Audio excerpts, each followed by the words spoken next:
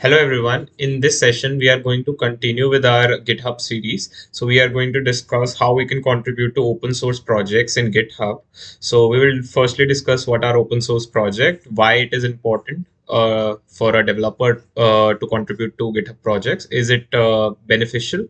So, and then we will see a demo in GitHub how we can contribute to the open source projects. So we'll fork a repository, we'll then clone a repository, and then we will make a pull request. So let's start. So firstly, what is an open source project? So open source project is a term originally referred to as open source software. So open source software is a software where the code is publicly accessible. That is, anyone can see, modify, distribute the code as they fit. So there are many open source projects that are hosted on GitHub. Some common, most popular examples are Linux, Kubernetes, etc. So what happens basically is the company which that is developing the software. So they make the code publicly accessible so that the other users or other companies can use the code, make changes to the code. Let's say improve the code quality and make it a better software. So and also they can there is a license that has been given that has been provided in the repository. So based on that, it lets other users know how they can use that code. So now let's discuss whether it is whether contributing to the open source projects is worth it. So I'll say in short, yes. Companies sometimes prefer candidates who have contributed to open source projects.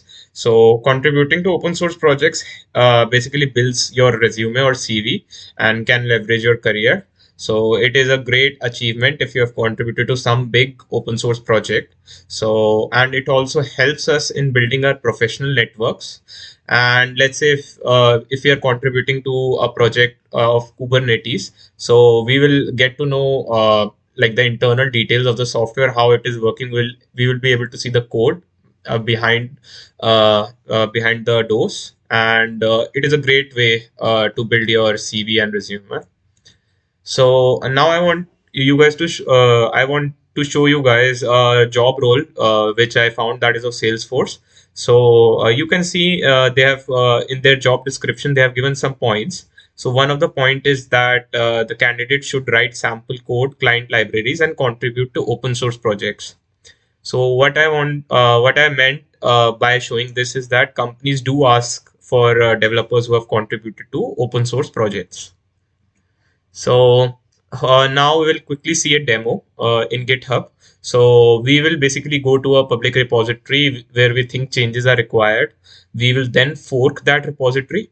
We'll understand what does fork means. And after we have the forked version of the repository, then we'll clone that repository and then make the changes and open and commit it. And then we'll open a pull request. So let's start. I'll show you guys two repositories of Salesforce. So I've opened two repositories. One is for developer force and the other one is for force.com. So you can see if you guys are using Salesforce CLI, Salesforce has made their code publicly available, so anyone can view their code and make changes. So they have also made available their Salesforce extensions for VS Code. And if I go to the developer force, you can see this code has public code samples to support Railhead challenges, etc. So what I mean to say is Salesforce has open sourced some of their projects, and so let's take a look at the PubSub API. So this is the API. So they have given us some code samples here. They have also uh, given their proto file here, the proto file which I have explained in the previous one of my previous video.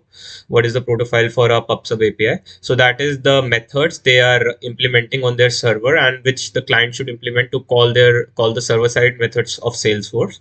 So if we think that there needs to be some changes in these files, let's say some comments are missing, some parts are missing, then we can just contribute to it. I'll show you how we can contribute to it. So we are not going to contribute to an actual project. So I've made a sample repository. I'll show you. So this is a sample repository which I have made, and I've added one commit. So this is not done by my user. So this is, I've created a different user. So now let's say if I open one of the components here, let's say I open the LWC component. This is a repository for just a simple calculator in LWC. So if I open the sample calculator, I'll go to the JS file and I can see the code. So now if I read the methods and I see, so this is a method to handle the subtraction. But if I look in the code and I see, so the developer has made a mistake and he has added a plus sign instead of the minus sign. That is, the result is getting added instead of being subtracted, but the method name is subtraction. So we need to fix it. So how will we do that? So firstly, what we will do is we'll go to this LWC simple calculator repository, right? And I'll open that in the new tab. So you can see this is my account. So I am logged in here. And now what I'll do is I'll fork this repository. You can see at the top we have an option to fork a repository. So what it means is that we are going to create a copy of this repository in our account, in the name of our account. So we are going to create a copy of this repository. So let's fork it. So GitHub is asking us whether you want to keep the same name. So I'll keep the same name. I'll copy from the main branch only and then create a fork. All right. And so I've created a fork for my account. You can see it is written that this is my account and this is the repository, and I have forked it from the summer Salesforce test summer and this project. So now let's make a changes to this project. I'll open CMD. I've changed the repository to desktop. So now let's clone this repository. I'll just use the git clone command. Git clone, right? So this repository has been cloned on the desktop. Now I'll open this repository and I'll open the file that where we need to make the changes. This is the file. I'll open it with VS Code, right? So what I'll do is I'll go to the line number where we need to make the changes. So I've made the change successfully, and now the function will return the correct value. So I'll go back to the GitHub and I need to move to that repository.